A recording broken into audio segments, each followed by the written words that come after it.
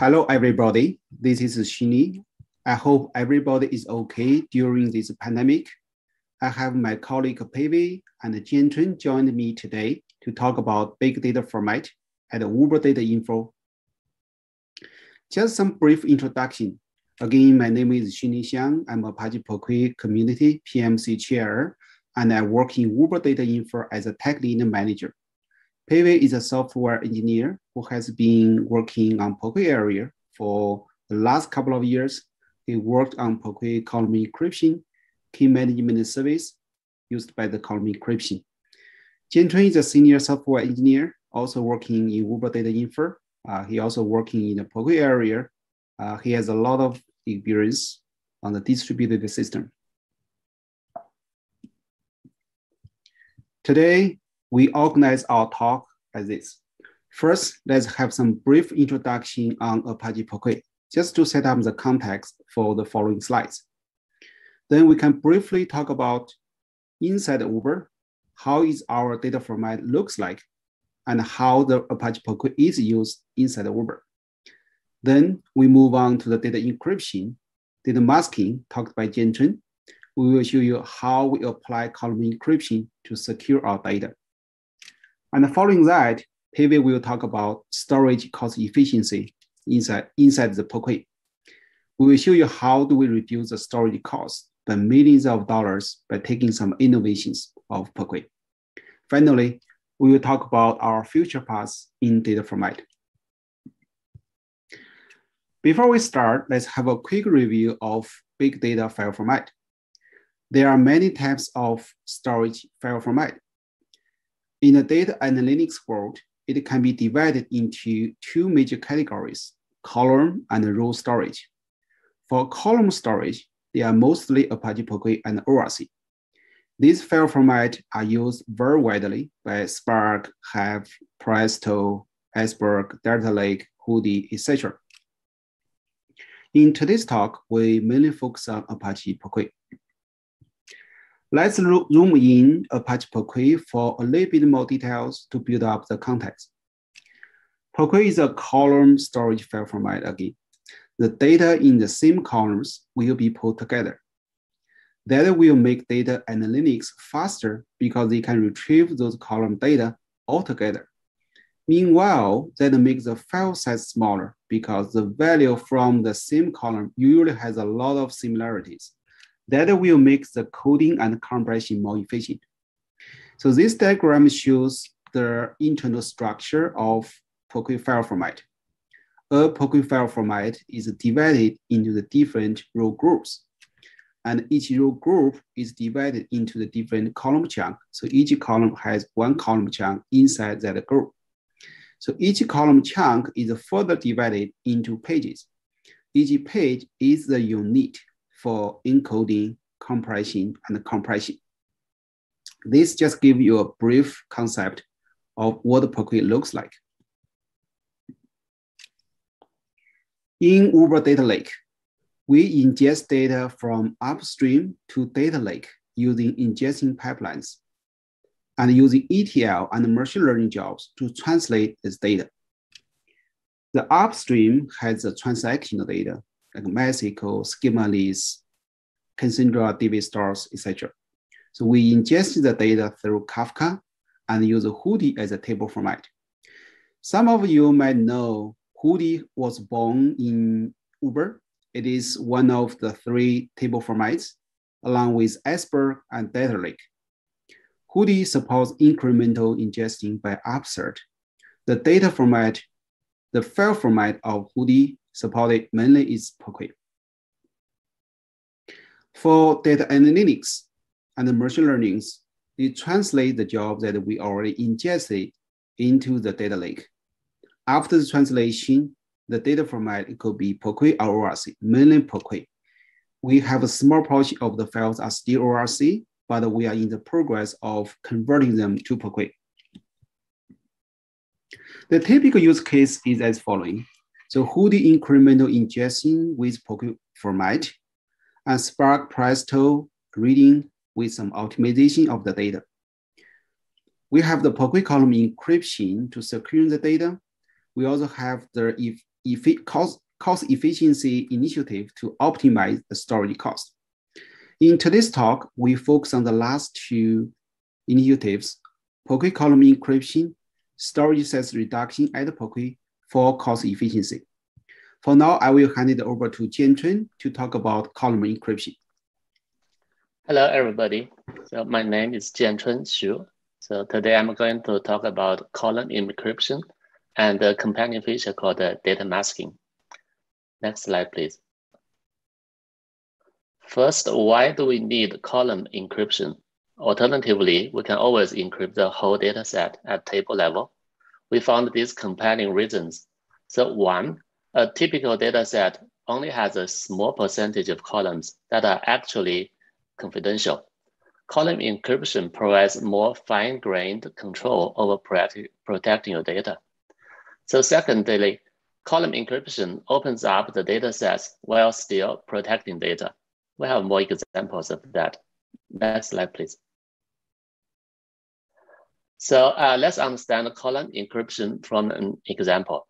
Column encryption provides column level access control. So we also call it CLAC.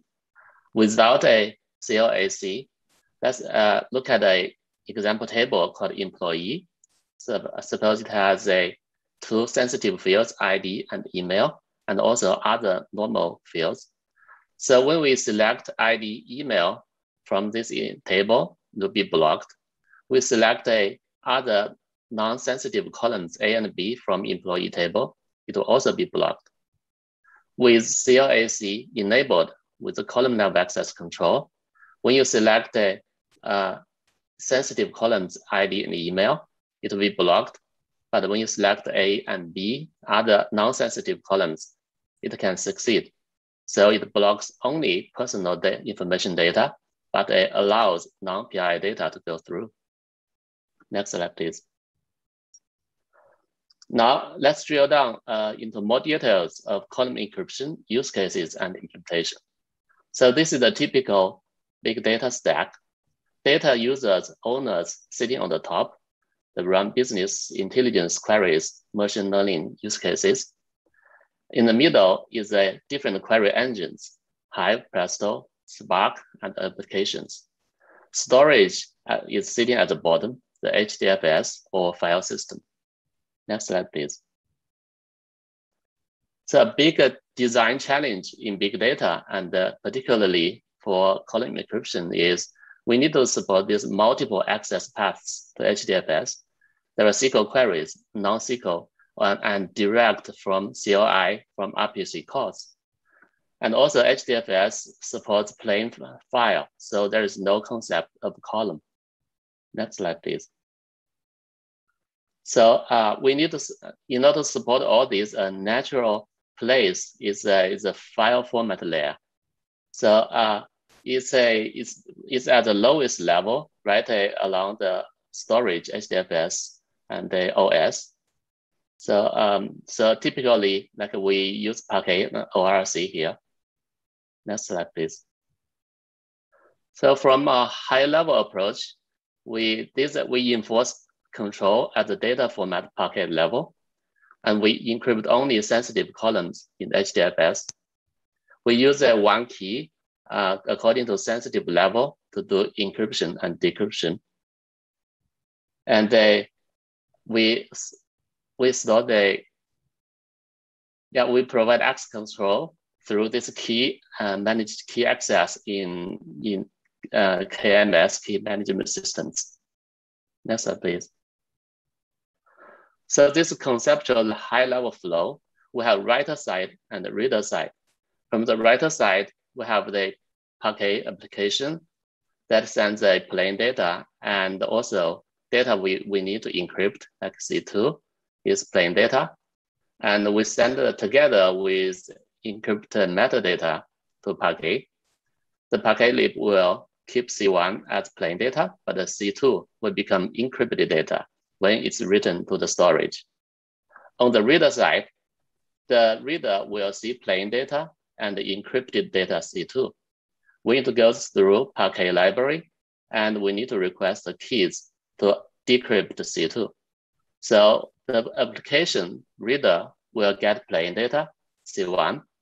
And if it has a valid key access, we get plain data, C2, decrypted, or it could be error, or next we'll talk about it could be masked.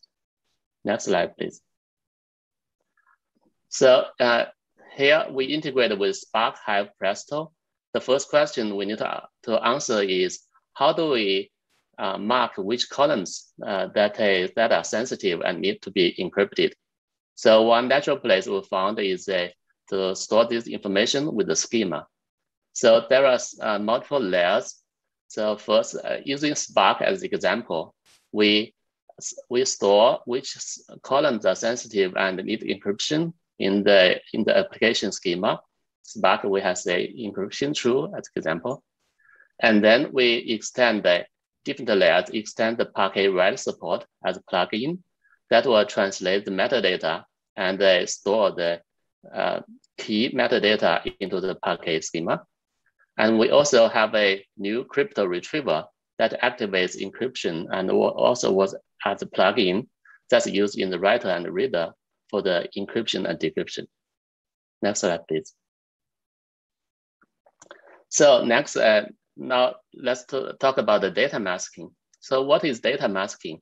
It's a process of obfuscating original data so that if a user tries to query a column without having access, it can still work. So why do we need the data masking? So it basically allows the user to continue to work, to do useful things without having access to the encrypted data. It improves the user experience of column encrypted tables. Next slide, please. So here we have some different types of the masks. The most simple one is a null mask. So when the user does not have permission to access some columns, we display nulls. There are some more advanced ones. Hash mask, we display some pre-computed hash values of the sensitive data if the user does not have permission. There are redact masks. We also a kind of predefined redacted data for user that when user has no permission. And also there are cases user can define his own mask. Next slide, please.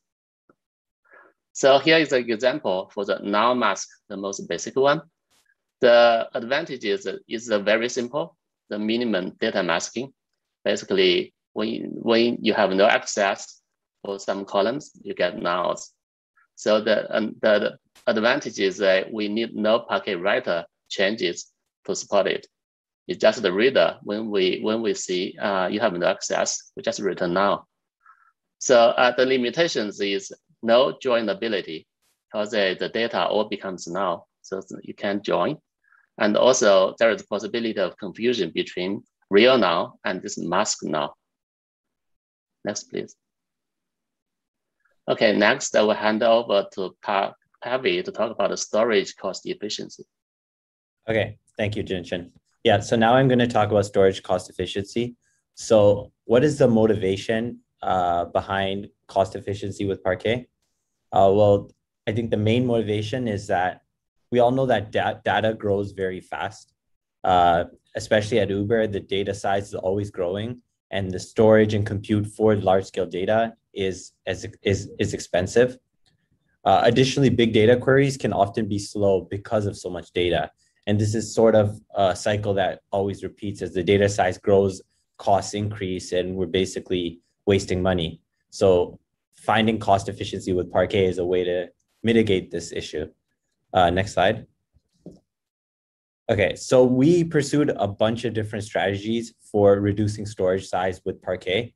And I'll be touching on all these different strategies that we did at Uber. And some of these include high ratio compression, column pruning, column reordering, decimal precision reduction, and efficient encoding. Next slide. So let's talk about how to reduce data size in a file format, particularly in Parquet. So at Uber, Parquet dominates the file formats in our data lake. There are a small portion of files which are in ORC, but the remaining is all Parquet. And the two main strategies that we used are encoding and compression to make data size smaller. And Parquet supports a variety of these different mechanisms. For example, run length decoding, delta encoding, snappy compression, gzip, zstandard. These are all different strategies that are available to us with Parquet and things that we'll explore in the next few slides. Next slide. So let's talk about zstandard compression. So 5 years ago, Facebook published the zstandard compression, which can outperform the existing compression like gzip in terms of compression ratio and in terms of speed. By the way, compression ratio is defined as the original data size divided by the compressed data size. Basically, this means the larger the ratio you have, the more your original data gets compressed. Additionally, another parameter to keep in mind is the compression speed. And the speed is defined as how quickly you can compress or decompress the data. And on the slide, the example that we use that's shown is measured in terms of megabytes per second. So the compression ratio and speed are usually a trade-off. Some compression libraries are optimized for compression ratio, but with very low speed.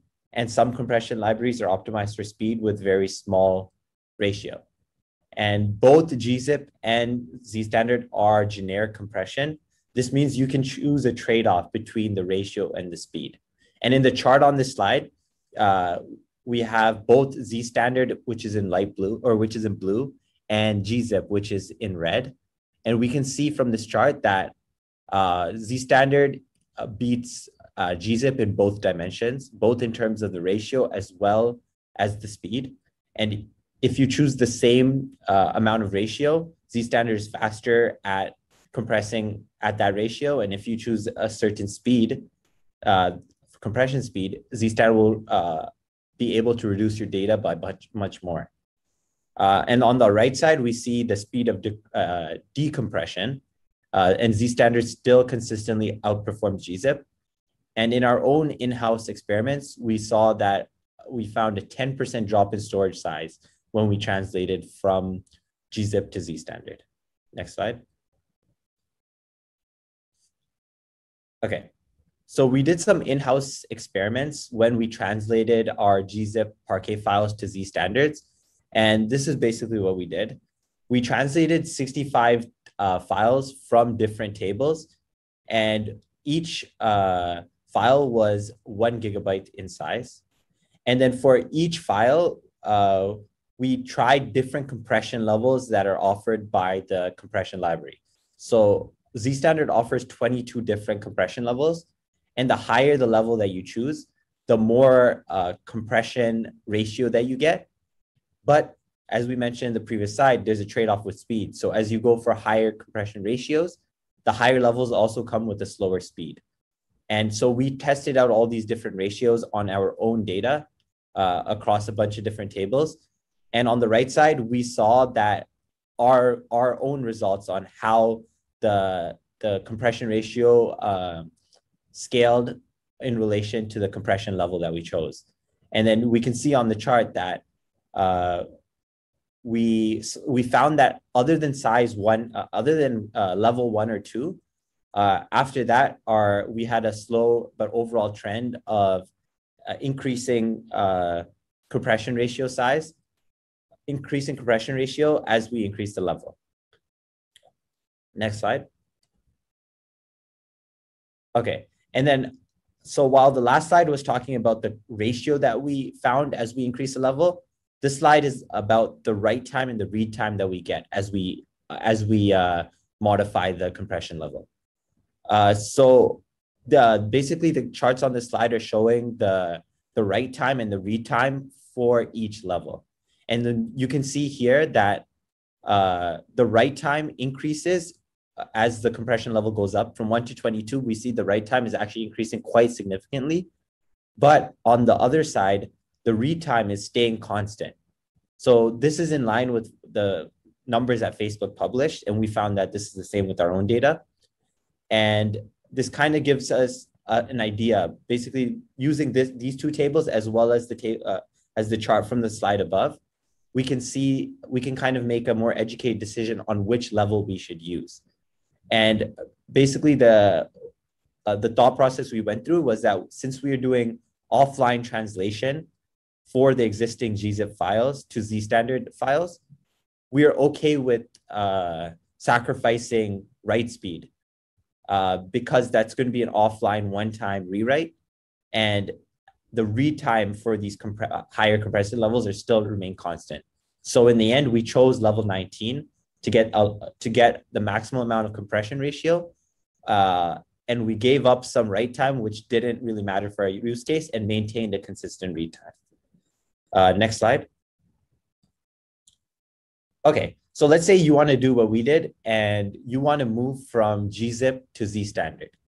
The most obvious, straightforward way to do this would be to use a query engine like Spark or Hive, and you would read the data through the query engine and then rewrite the data with the new compression method like Z-standard. So this is the normal way you do it, and it works, but the problem is that it's very slow. Basically, in this slide, you see all of the steps that need to be done to do it through the query engine. The query engine will basically go through decompression, decoding, disassembly, shuffling, assembly, encoding, and finally recompressing it with your new desired compression algorithm. And this query engine approach might be okay for moderate amounts of data, but for several hundred petabytes of data, like what we have in production at Uber, it's infeasible to do this way of translation within a reasonable amount of time. Next slide. So this slide is basically how we improve the process of translating compression. So we saw that there was many steps that were happening to go from one compression algorithm to another, and we tried to improve it. So we looked at the Parquet code and we reviewed each of the steps that I mentioned in the last slide. And we thought that we can bypass a lot of the underlying steps like decoding, disassembly, shuffling, etc., because our goal is to just translate the compression. So we made code changes within the Parquet code itself to skip all these unnecessary steps and just do the bare minimum to decompress and compress to the new compression library. And we found that these changes that we made the translating compression code 5 times faster than the existing way you would do it. And we merged this code to upstream Parquet in Parquet 1872. Next slide. Okay, so here now I'm going to touch on another mechanism for reducing the storage size, and this is column pruning. So one thing to point out is that many organizations don't have any governance or guidance over adding columns to a data set. And as time goes by, more and more columns might get added to a data set. And eventually there are going to be columns that aren't really used anymore, but they take up significant amounts of space. We found that one column removal could save several petabytes of space. So basically that's the idea of this sort of optimization, is just removing columns that aren't needed anymore to save space. So how do we decide which column should be removed? We basically combined audit log data with our size estimation data, where the audit log data will give us information on if the column is still used and if it's okay to remove it. And the column size estimator data will tell us how much can we save by removing the data, by removing the column. And then combining these two pieces of information, we can make a decision on if it's worth it to remove a certain column. Next slide. Yeah. So again, similar to the previous example with Z-standard, where translating compression is slow, we found that in a similar way, translating and removing unused columns can also be very slow if you use a query engine like Spark or Hive. This is because you have to read the data and rewrite the data while removing the columns. But the problem is still the same. It's very slow. So if you want to translate hundreds of petabytes of data within a reasonable period of time, it's infeasible. So we invented a new high throughput column pruning tool. This tool will just do a file copy and skip over the columns that need to be pruned. This is the beautiful and elegant part of column storage, which is that the column data lives together in the file. So if the copy, if you copy one column after a column, the tool understands that the tool understands the file format and can skip over the columns that you do not want, that you want to be pruned. So as you can imagine, the speed is very fast because basically we're going at a file copy speed with this tool, which is 10 to 20 times faster than the alternative of reading the data and removing the columns and rewriting the data with a query engine. So by doing it this way, we also have the benefit where file counts, permissions, names, these are all preserved. Basically, this file copy strategy of pruning is a very precise strategy. And we've already saved many petabytes of data so far with this strategy, and which is basically millions of dollars in cost that is saved. Next. Okay, this is our third strategy I'm going to touch on, which is multiple column reordering. We were inspired by this paper to use the idea to sort columns to reduce storage size. The main point of this strategy is that if column values are the same or similar, then the encoding will be more efficient because the deltas between values are zero or they're very small. The paper talks about the efficiency of how to implement multiple column ordering. We didn't really follow the paper exactly to execute, but this paper did inspire us.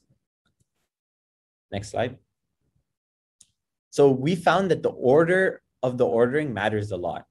We did an experiment on one table and one partition with 4 columns called UUID, timestamp, lat, long, lat, and long. And we sorted them in different orders. And we found that the effective data size was different depending on the order. Eventually, we found an arrangement where we found a 32% drop in the data size from no sorting to 4 columns being sorted in the right order. Of course, there's a trade-off. I want to note that there's a trade-off between ordering columns for storage reduction and query performance. Next slide. And our last initiative for cost efficiency was decimal precision reduction. The idea is that for decimals, we sometimes or often store many decimals of precision. And we found that we can actually reduce some of these least significant bytes to save space without losing any effective accuracy. And this will, and doing this sort of precision reduction will also make encodings like run length encoding and delta encoding more effective.